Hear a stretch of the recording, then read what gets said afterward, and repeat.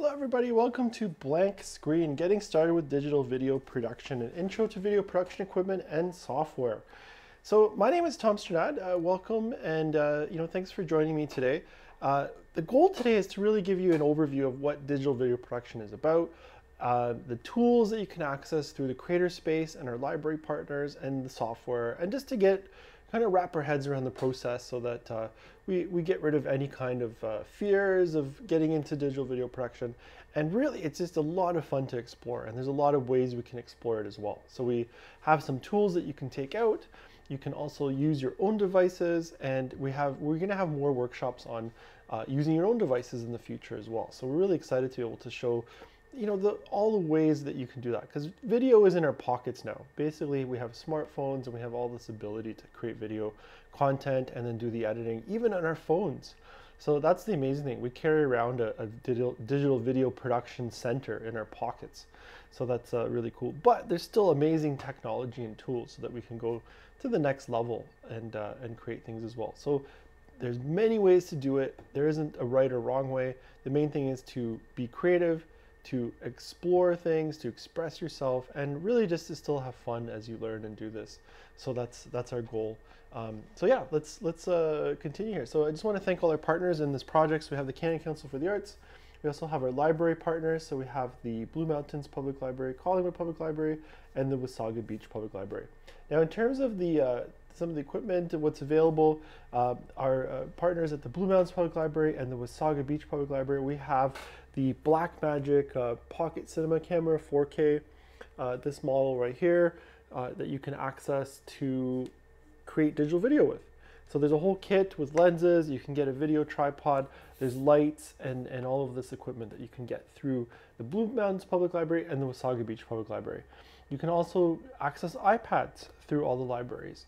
And there's CreatorSpace iPads that have some of our digital arts computer software on it. There's also this general iPads as well. So any of them have a camera. And then you can also use your own device.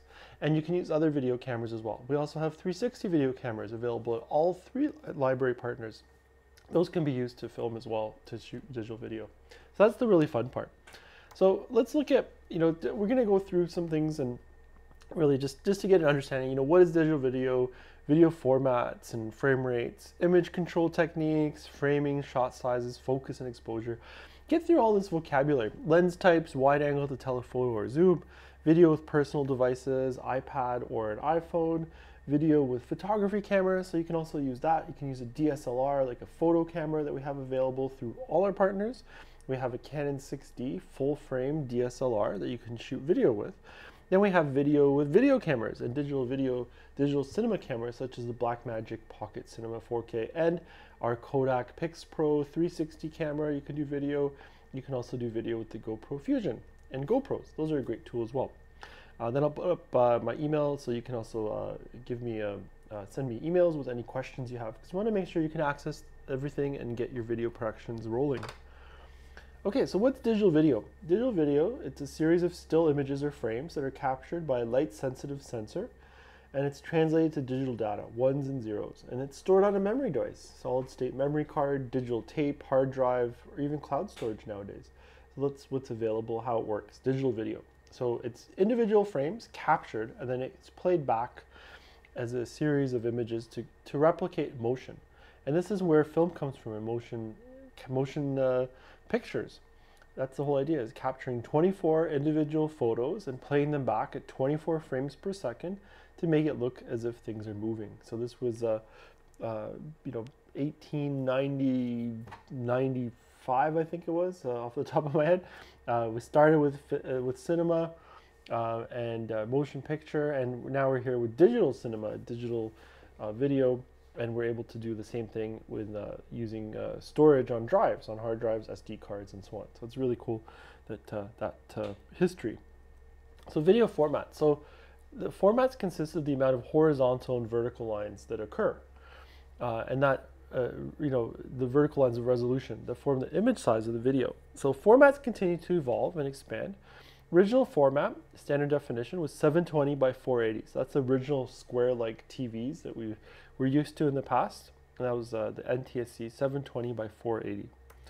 Now we have video formats. So you can see there's SD, we go into full HD, 1920 by 1080, 4K, UHD, 3840 by 2160, and there's something called 4K DCI, which is the cinema ratio. It's 4096 by 2160, and it leaves a little black bar on the top.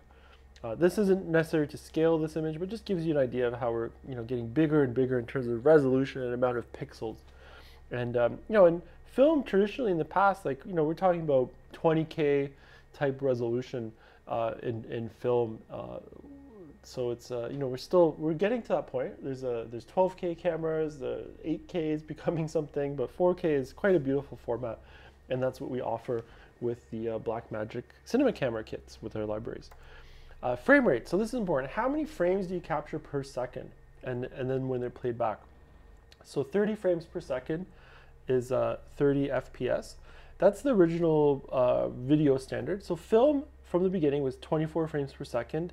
Once it got standardized to sound, and that's really important. So sound required some sort of standardization. It used to be 16, 18, they had different frame rates. It would be hand cranked.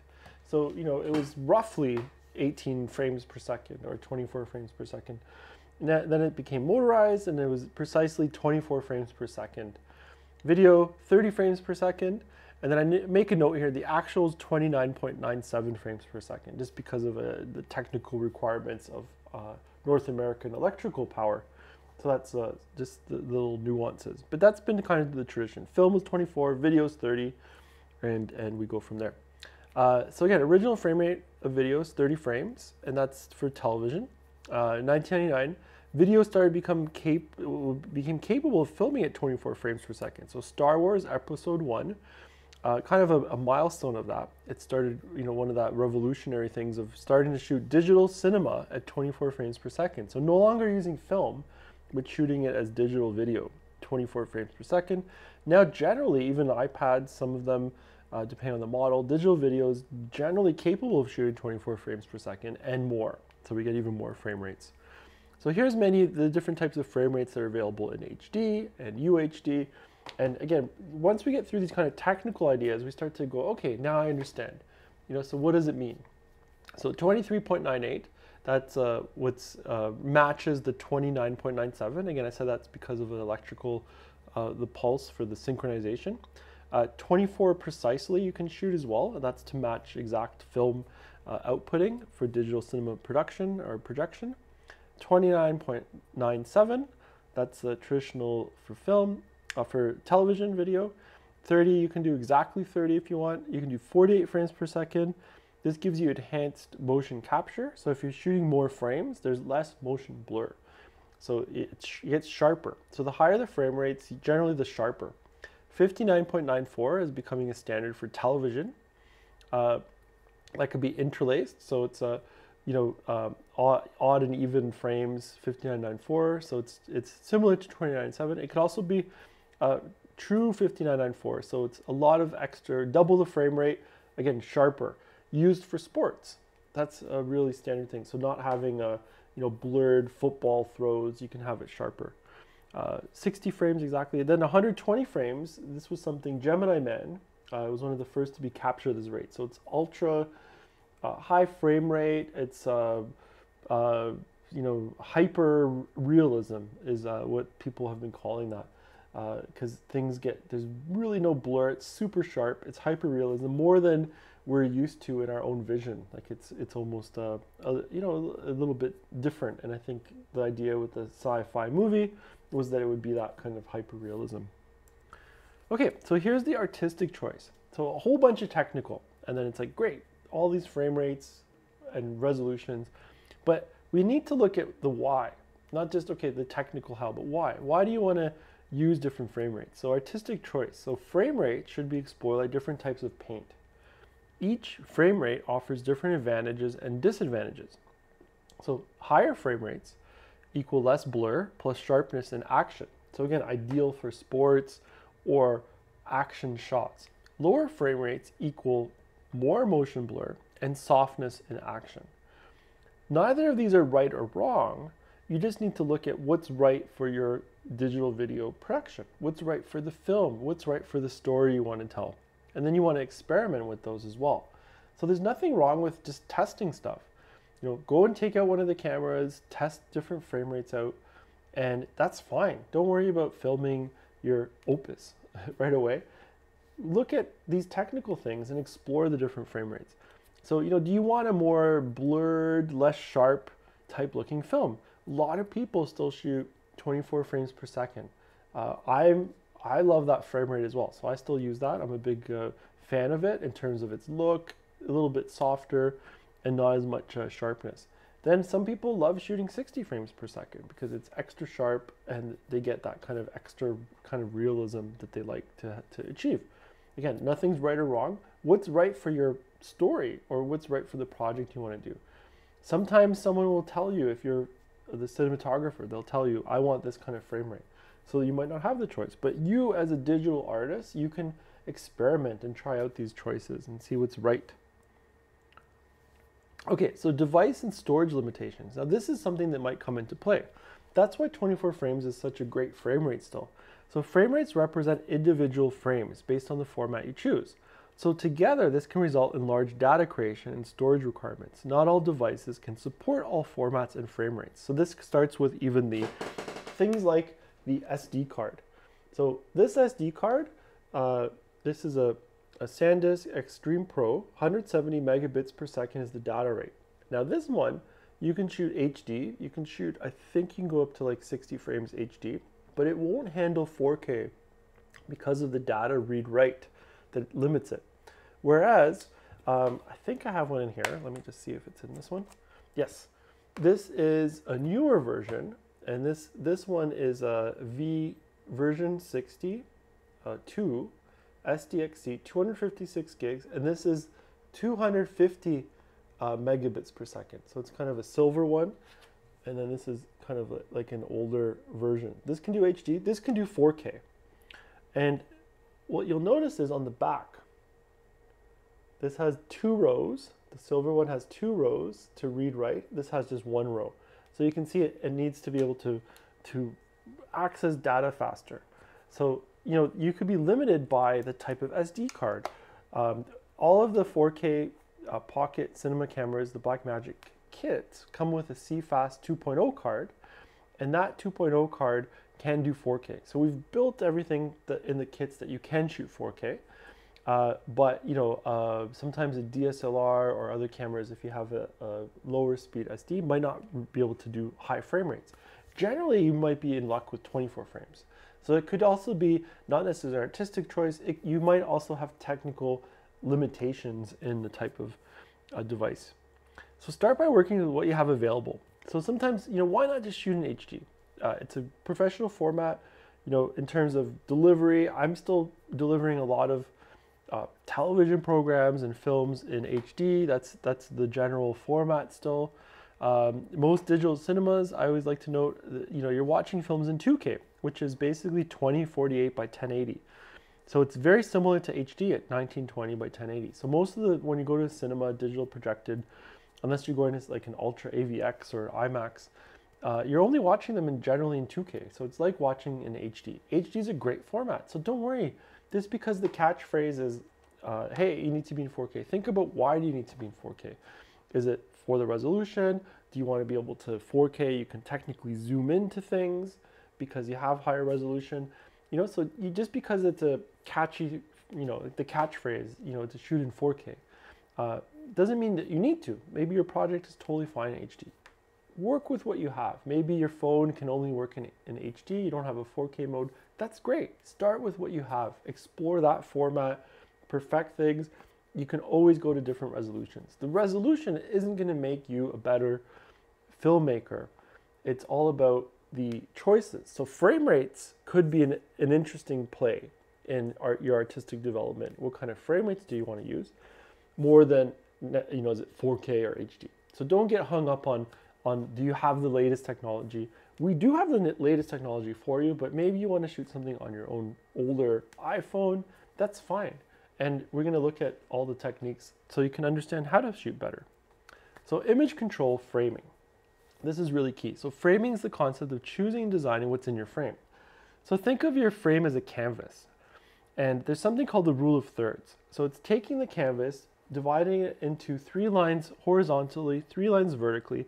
Then you have the cross points, and those intersecting cross points are where you put your points of interest. So not right in the center, which technically still covers the points of interest, but if they're off-centered in this kind of in this widescreen 16:9 format, which HD or 4K uses. So here's a sample of a shot that I did, and you can see that the subject is in the crosshairs on the top right of the frame in the rule of thirds and continues into the next one. So his head is there. And on the other side, there's nothing there, but this is using the rule of thirds for framing.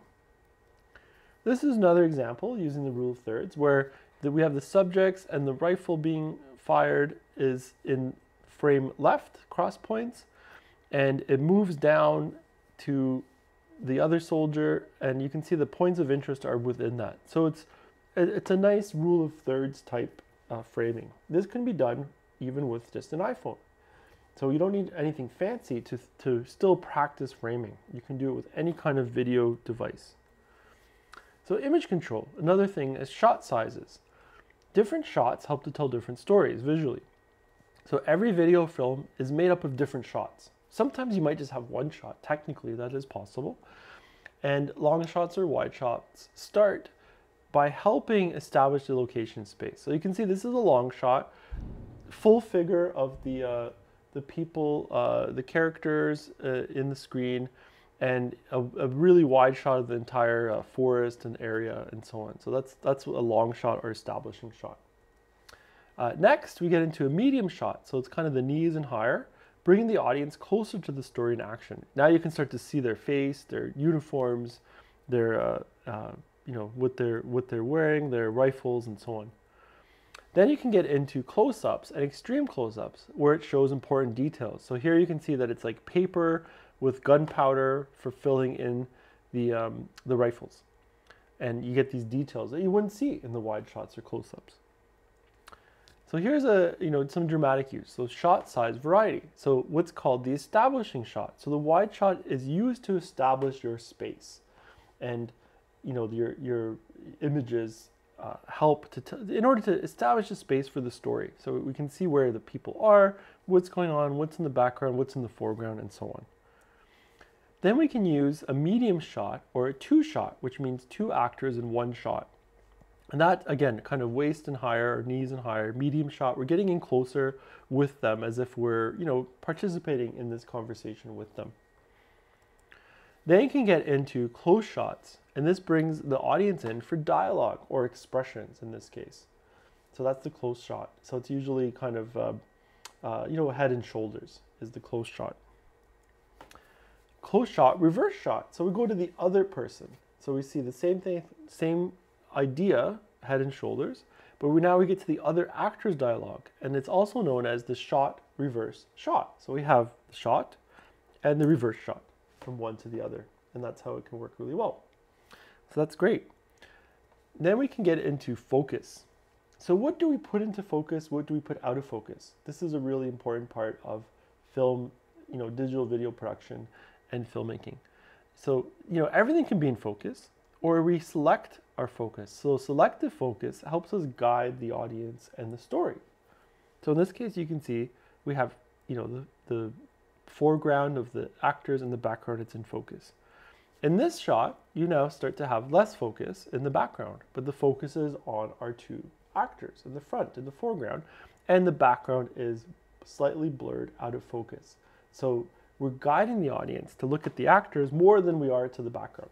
Now imagine the opposite. If the actors were out of focus and the background was in focus, your eyes would be drawn to that background in the painting. In this case, it's just there, it's subtle, it's out of focus, it's blurred, but it's not necessarily drawing your attention. You're going to stay focused on the actors.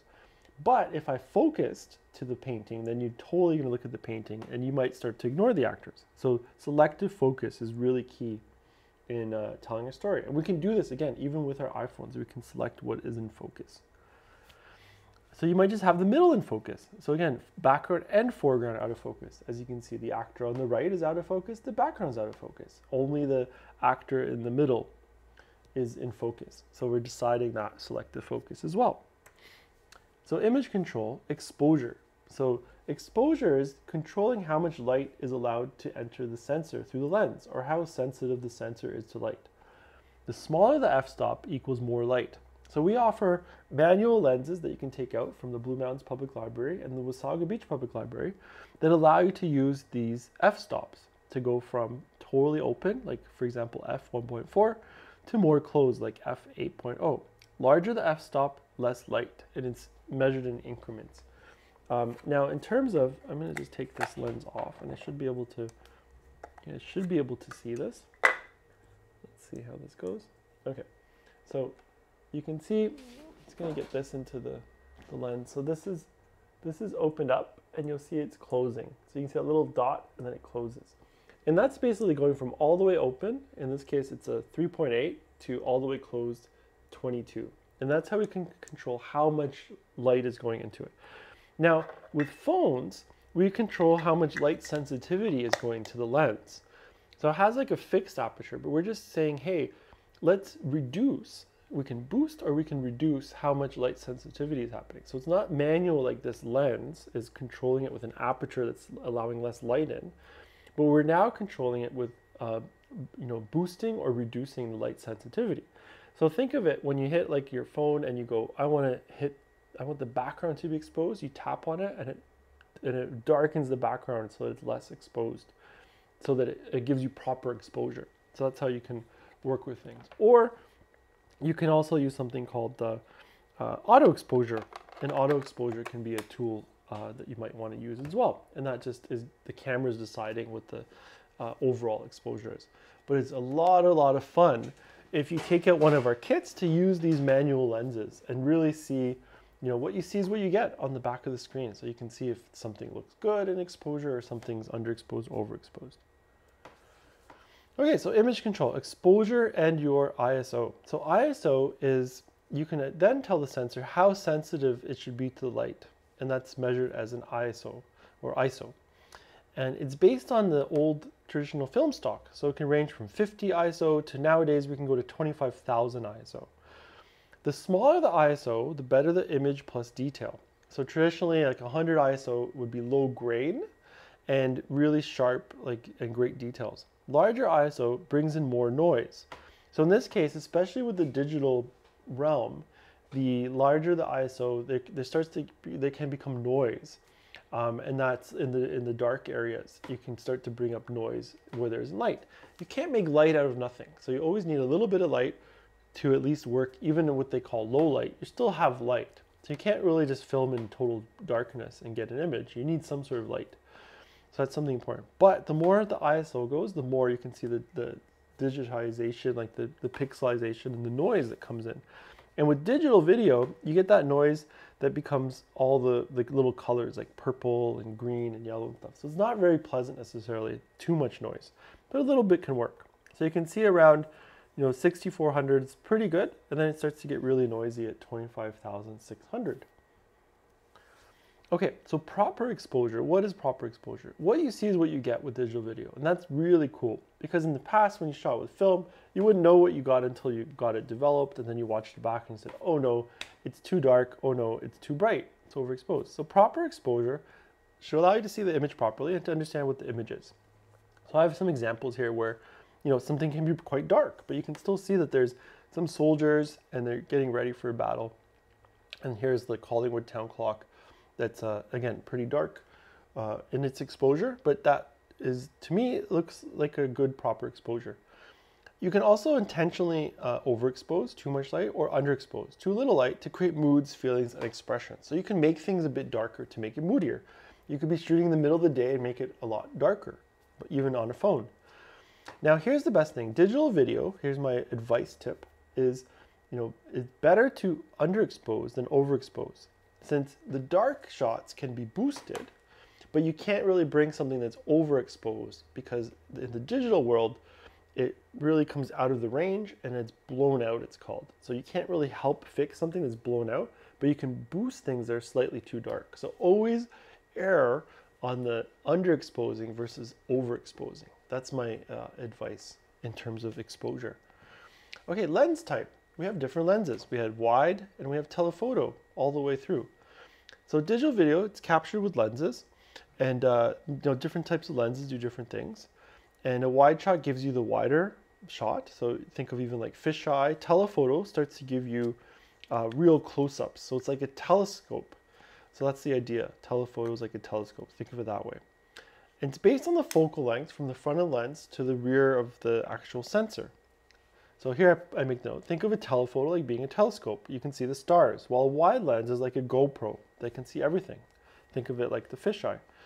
Then most of our devices like iPhones, iPads, the photo cameras have zoom lenses, so you can also zoom in and out. And these are usually a digital zoom, so you're just like zooming in on an area. So you can go from wide to telephoto, essentially zooming in through these different ranges.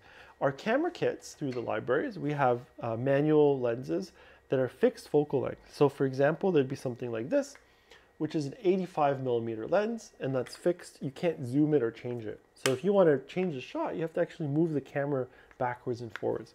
Again, a lot of fun to find your framing, to find your exposure, find your framing. And it's a creative challenge, and it's great versus just being able to zoom in and out and auto expose. So think of these tools as it's a great challenge to get into that manual exposure and fixed focal lengths of zooms, or fixed focal lengths of our camera lenses. So video, you can do this with a personal device. So you can use an iPad and iPhone, and they're great. So you can capture HD. A lot of the iPad Pros and new iPhones can shoot UHD and like Ultra HD and 4K. So the camera mode, you just go to the video mode, and then you can zoom in, adjust exposure, select focus, and do all of those same tools like you can with a digital cinema camera. Then we can also do video with photography cameras, so DSLRs. So we have the Canon 6D pictured here, is available at all 3 of our library partners, and you can shoot in HD. Some can also work in 4K. And the beauty is that you can then use the same photo camera lens. In this case, we have zooms, 24 to 105mm zooms come on all our Canon 6D kits. So you can zoom from the wide 24 to 105 telephoto. And you just simply go to the video mode on the Canon, and away you go. You can start shooting video. Then we have video with video cameras, digital cinema cameras. So you can use different video cameras. So we have the Blackmagic Pocket 4K. That's in the picture here. This is the 6K model, but there's the 4K, and that's available through the library partners, the Blue Mountains Public Library, Wasaga Beach Public Library. Now, the video cameras, what's great is they start to include more frame rates, more formats, lens options, and so on. The Blackmagic Pocket Cinema camera appeared in 2013, the original predecessor to the Pocket Cinema Camera 4K, and now it's evolved up to the 4K, and in this model you can do 120 frames per second in HD. So you can do things like such as slow motion. That's the other thing you can do with video. You can also shoot slow motion. iPhones, iPads, so your smartphones can do that. You go to slow motion mode. What that means is, imagine this, if you shoot 120 frames per second, then you can play it back at, let's say, 24 frames per second. It's like, slowing things down like 8 times. So it's like, so if I'm moving like this, it's gonna go, slower. Because it's shooting a lot of frames and then play it back as if it's slowed down. So we're used to seeing shots like that. Now remember, you're shooting a lot of more frames, so you need more exposure to get to expose those frames. Because 120 frames per second, you need it's like 1/240th of a frame shutter speed, if you're familiar with shutter speeds, versus 1/48th for 24 frames per second. So way more light. So you need about 5 to 6 times more light in shooting the slow motion. So if you're in a dark room, you won't be able to do slow motion. So just another tip. Outdoors, you can do great slow motion because the sunlight's going to help us deal with that those parameters. So really exciting to be able to use these different technologies. So again, we have your own personal devices, photo cameras that you can get through all our library partners in the video mode you can use, and then the Blackmagic Pocket Cinema camera, which is this guy right here. This camera, you get the whole kit. It comes with 4 lenses, a wide, all the way through to a 85mm telephoto. So we have like a 16, a 35, 50, and an 85 is roughly the range of the lenses. You just simply put them on, you have manual lenses, and then you go. So that's how we can start filming right away and get through these the processes. So again, a lot of technical information, but how do we get this going? So this whole series we're calling blank screen, because sometimes we just sit and we go, I have a blank screen, I don't know what to do. I want to make a film. So how do you start doing that? So we can start with writing a script or writing an idea. Maybe you just want to explore some ideas.